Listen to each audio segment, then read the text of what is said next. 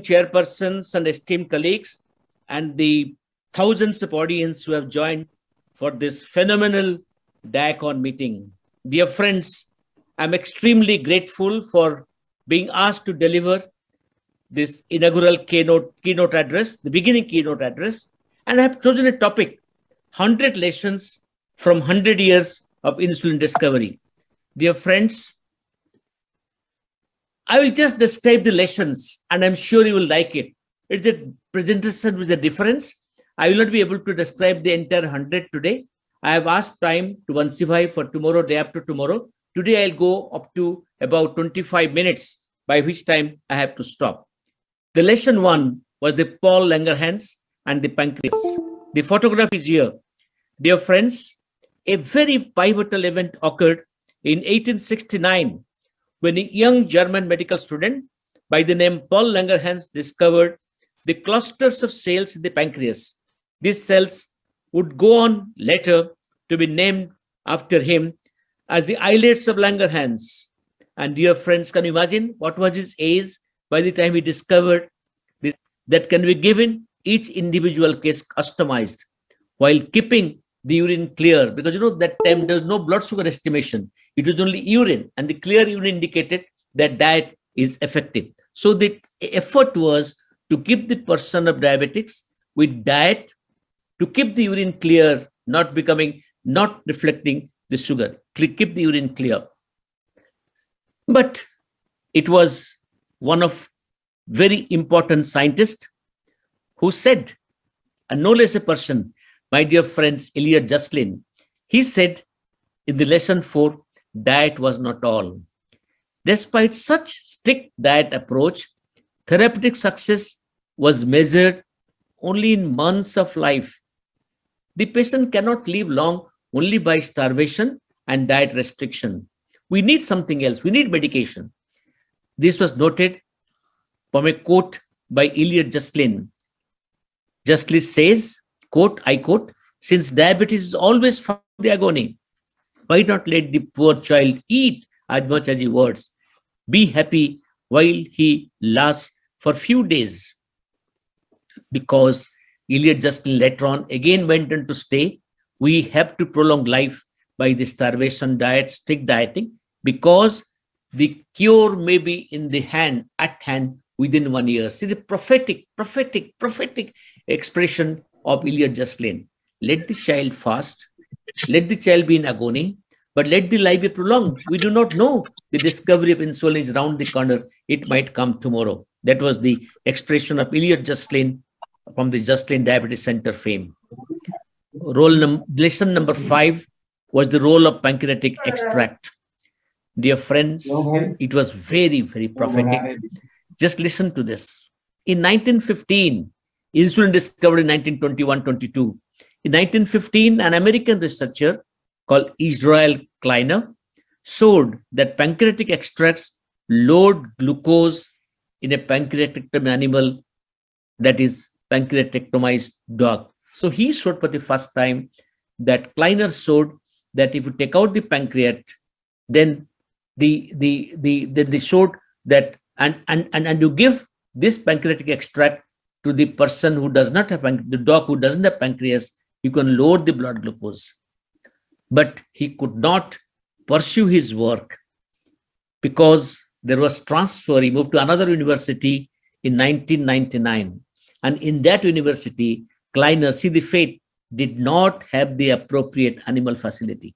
So dear friends, it's very important to work in a place where you have research facility. The role of pancreatic extras dawned upon Kleiner, but he had no way, no animal facility to pursue his research interest. Similarly, not only Kleiner, there was Romanian physiologist whose name is very famous. He's called Nicolae Polescu. He showed that pancreatic extracts load the glucose in the pancreatectomized animal. The pancreatic extract does work and lowers it. Therefore, lesson number 6, even though Israel Kleiner and Nicolae Polescu showed that pancreatic extracts load glucose in pancreatectomized animals, as early as 1916, the discovery had to wait for a few more years. You know why? There was no connectivity between the institutes that time. They could not approach anybody.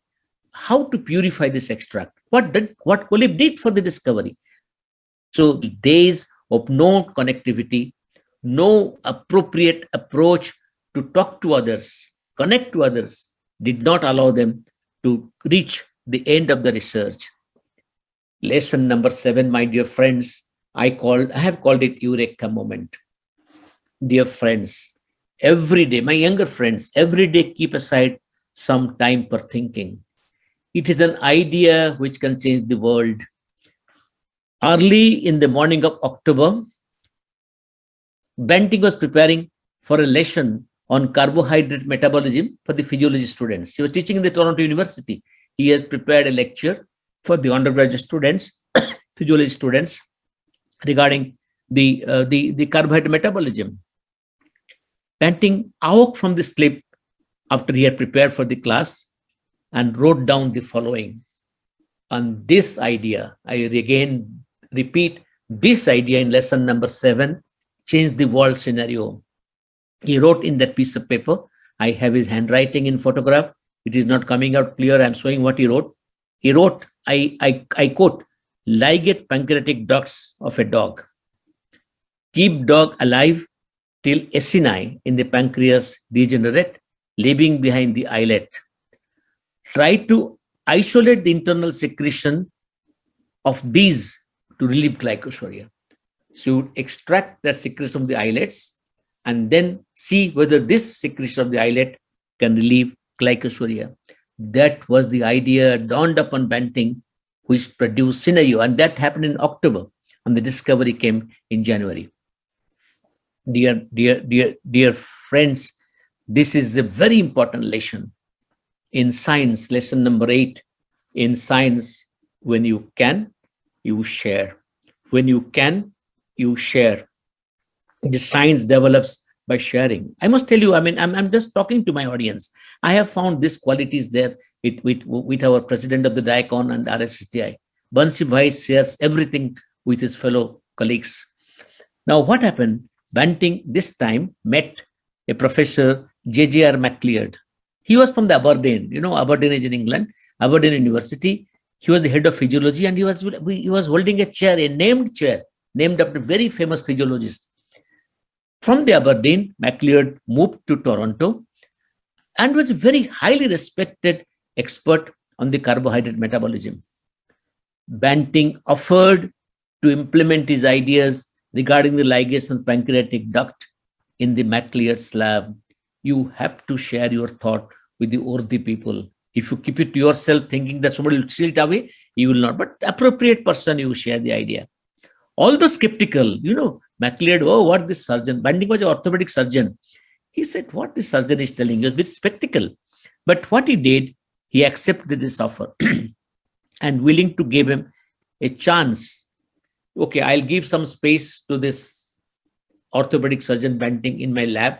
And it was called a dingy lab. It's a very small, dingy lab, not very lighted, because he knew that Banting has expertise as a surgeon. So he will be able to do the pancreatic duct ligation. He will be able to see that the acini degenerate. He will be able to see the islet secretion is isolated. In May 21, Banting and MacLeod began these experimentations.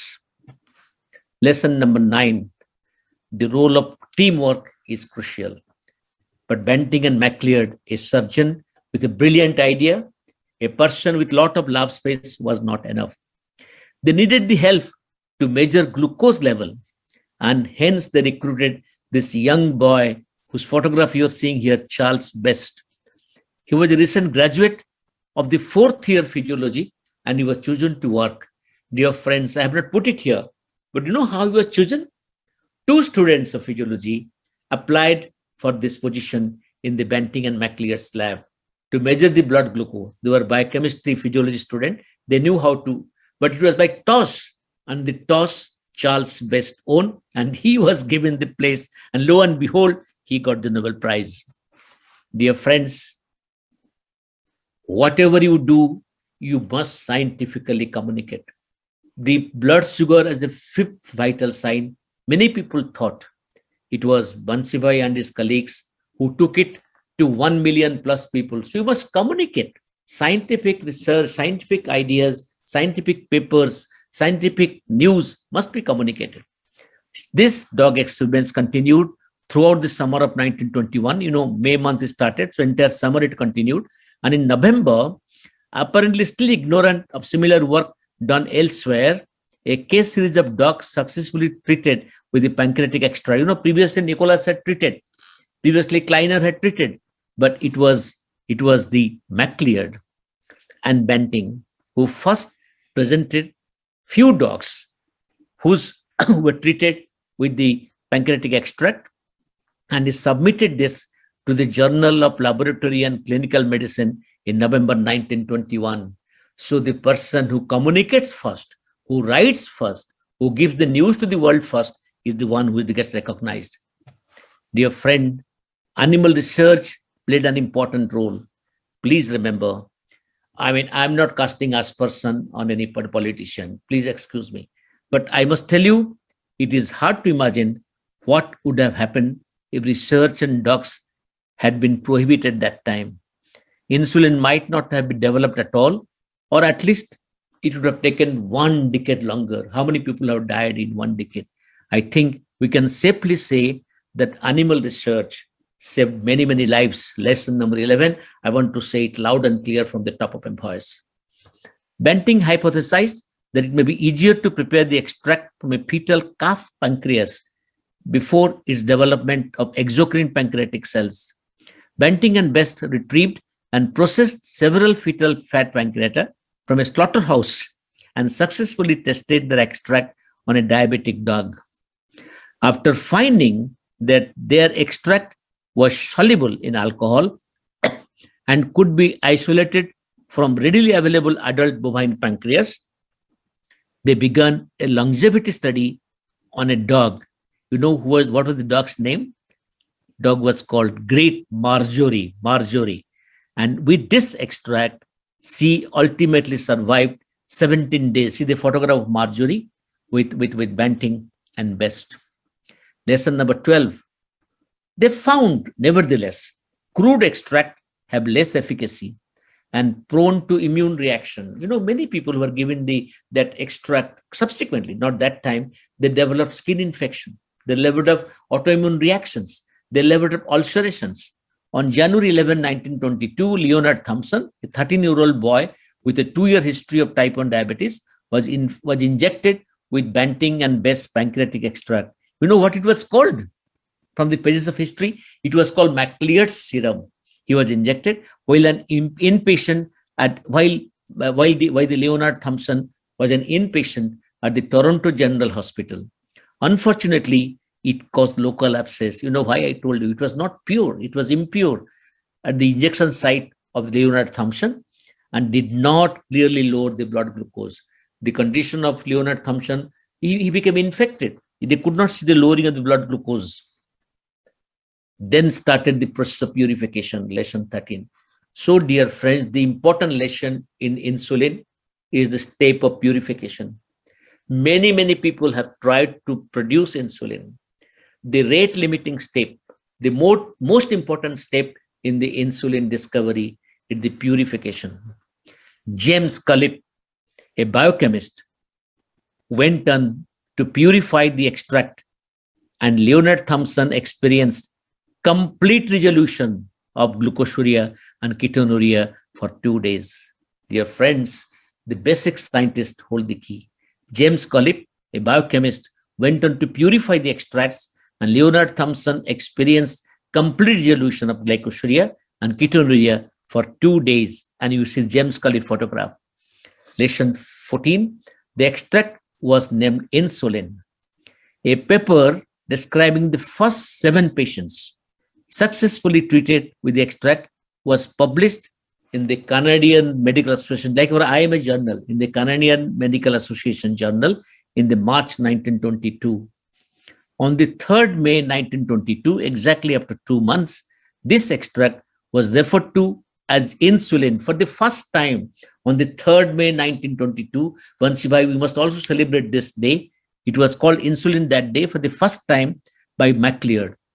While speaking at a major conference in Washington, D.C., it was MacLeod for the first time who spoke about this serum, MacLeod's serum, and referred to this substance as insulin on this fateful day, 3rd May 1922. And the insulin was first prescribed, first manufactured by the Lilly lab. And no, this is presented here. But dear friend, the lesson is that scientists must have the act of kindness. You know what Banting, Best, and Colip and MacLeod said? Insulin belongs to the whole world, not to me, Banting, not to me, Best, not to me, Colip, not to me, MacLeod.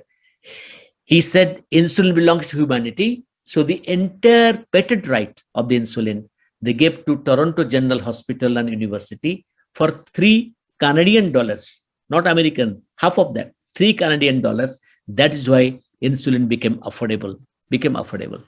Lesson 16, whatever you do, the Toronto General Hospital had that Connaught's lab, but Connaught's lab capacity to produce insulin was limited.